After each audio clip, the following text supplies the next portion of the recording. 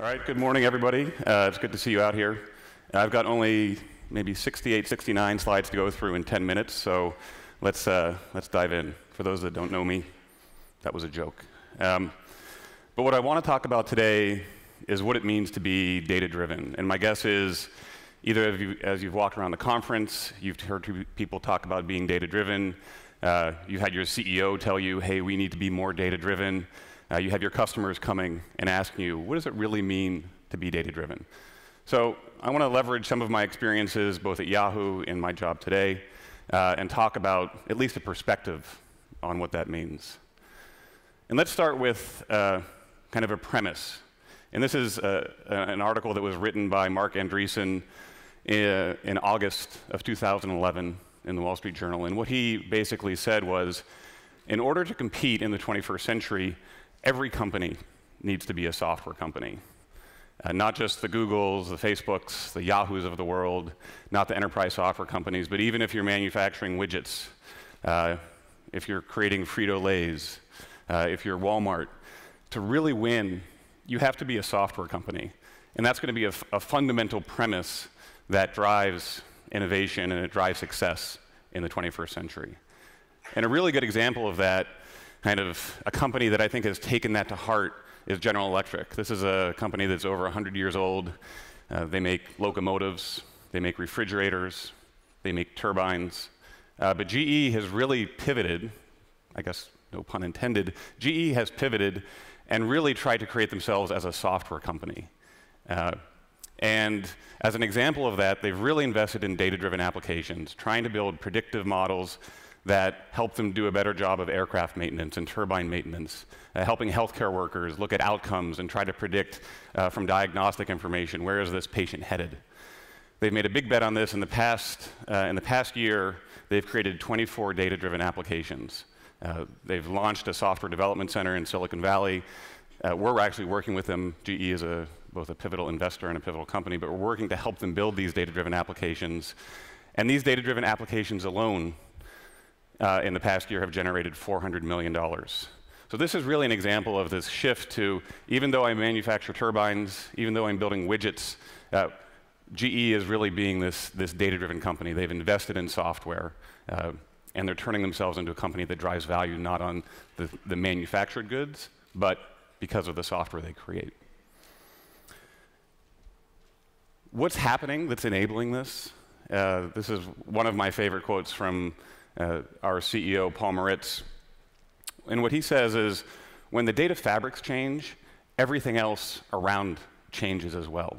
And some really kind of dominant examples of this, the evolution of the mainframe really took process automation and took things out of the manual world of shuffling papers around and created this environment where you could automate basic transactions, basic processes, back office systems. And that created an entire industry. IBM benefited greatly from the emergence of the mainframe. And there's consulting services, a whole ecosystem of things that lived around that mainframe. In the 80s, with the emergence of the relational database, you had SFA applications, CRM, ERP, and the relational database really spurred this next round of innovation. New applications, new businesses, new consulting offers, new sets of tools around visualization and data analysis. All of this was spurred by the emergence of the relational database as this underlying data fabric. And I think, kind of as Doug pointed out, we're now experiencing that next change in the data fabric. All of the predictions that Doug made, I certainly believe those as well. In fact, you'll see that maybe he stole some of my slides, and I have some similar ideas coming later. But really, Hadoop is this new emerging data fabric. It's this new platform that's at the center of a whole bunch of capabilities that enable companies like GE to build those data-driven applications. And I think, obviously, everybody that's at this conference sees that change. We buy into Hadoop. We see the value it brings, and we're excited about building the next set of applications on it. But the market is actually showing this as well. This is a chart I took from Google Trends, apparently good at looking at industry trends and not just whether Miley Cyrus or Kim Kardashian is more popular. which is usually what I use Google Trends for. But this is trends of Oracle and SQL Server over the past few years. Just interest. How many people are searching for Oracle? How many people are searching for SQL Server? You know, slowly going down over time. And here's that same trend, but for Hadoop. Starting, well, 2005, maybe it didn't even exist yet, or it existed in Doug's mind, in some skunkworks at Yahoo. But the interest in Hadoop has really skyrocketed during this same period. And this is really illustrating that fundamental shift into that next data fabric of Hadoop. But this is just sentiment, right? This is what people are searching for. Hey, we're all interested. There's something new and cool on the block. But from an enterprise perspective, from a financial markets perspective, from an industry perspective, you know, is this being borne out? A lot of you maybe saw this recently. Teradata announced their Q3 earnings, which were disappointed, and they set some guidance going forward that they were seeing softness in the market.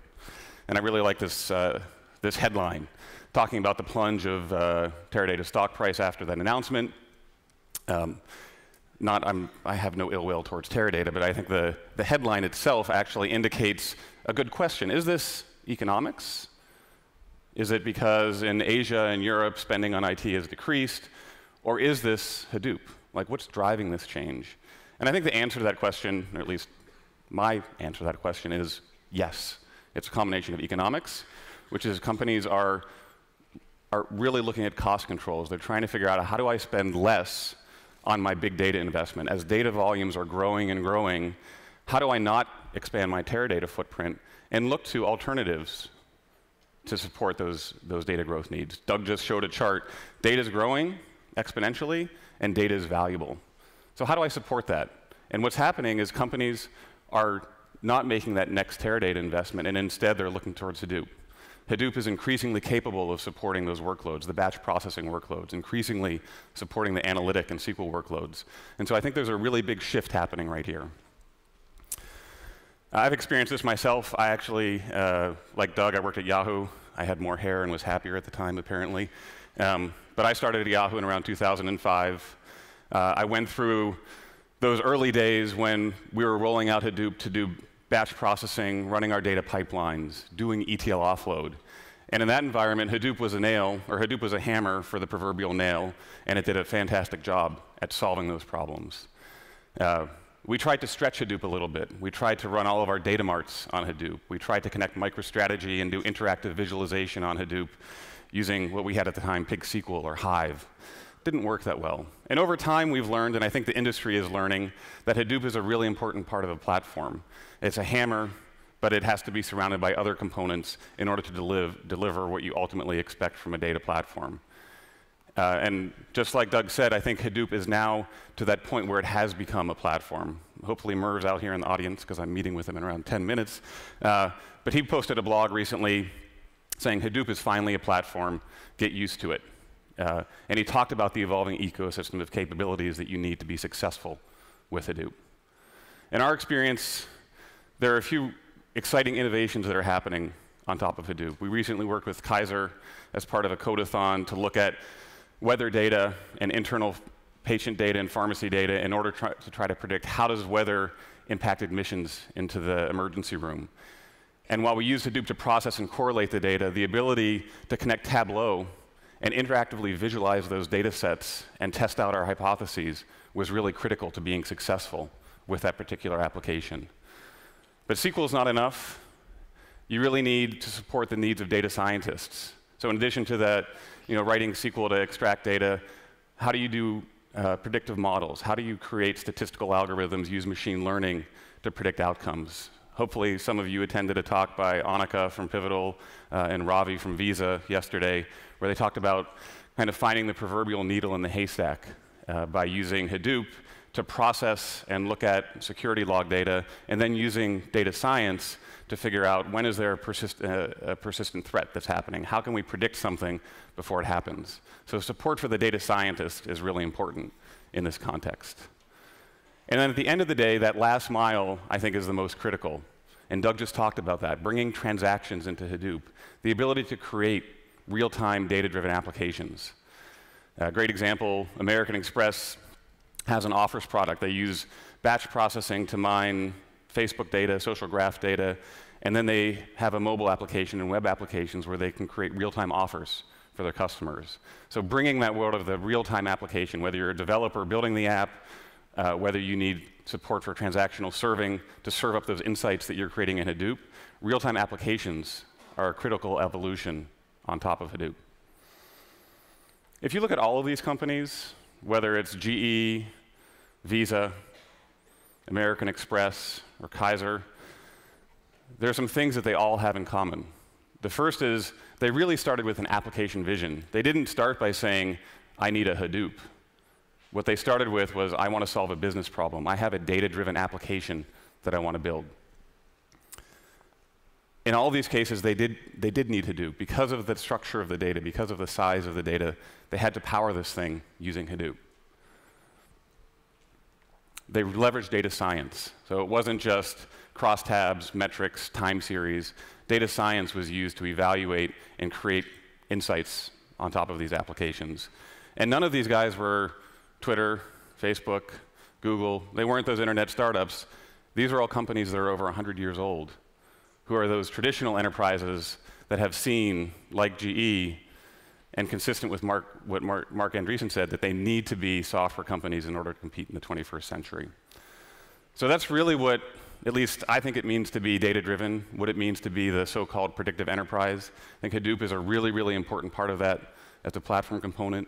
And there's a lot of evolution happening outside of that. And I guess my closing thought to you is whether you are a vendor, whether you're consulting with clients who are trying to be data-driven, whether you work for that CEO that says, hey, I need insights and drive value for me, it's your turn. Go out and be that data-driven company, form your application vision, build that first app, go do it, and have success.